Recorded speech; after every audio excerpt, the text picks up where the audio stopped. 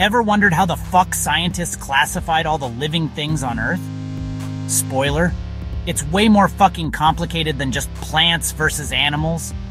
Since ancient times, people classified living things for food and survival, not for fucking science. Aristotle tried and fucking failed, classifying by looks, lumping plants as trees, shrubs, or herbs, and animals by red blood, but nothing made fucking sense. Fast forward, Linnaeus dumped things in just two fucking kingdoms, Plantae and Animalia. But bacteria, fungi, algae, no one knew where the fuck to put them.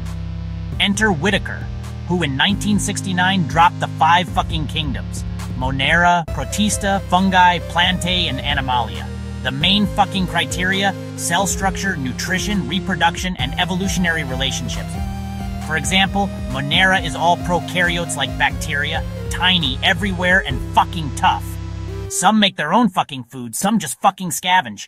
So next time you see a pond or soil, remember, it's packed with invisible fucking kingdoms, all thanks to our ever-evolving system of fucking classification.